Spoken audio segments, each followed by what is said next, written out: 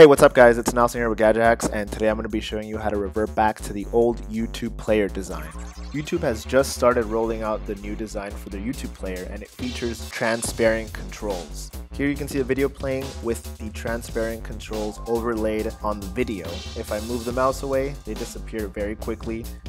When I move the mouse back up, you can see them again.